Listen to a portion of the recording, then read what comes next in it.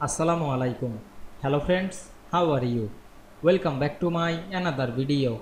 In this video, I am going to show you how to apply the whip interference animation in PowerPoint. Let's get started. At first, you have to open your PowerPoint presentation.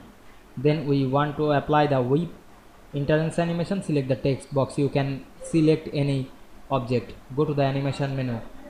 Then select the drop down menu. We can see here many animation. Now I am select the whip. Then we can see here the whip animation. You can increase the duration. Select the duration and increase this. Then check the preview. Now I am add the same animation to this text box and increase the duration.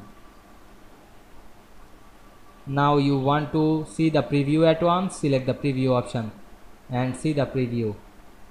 Now we can see we apply the whip interference animation in PowerPoint very easily.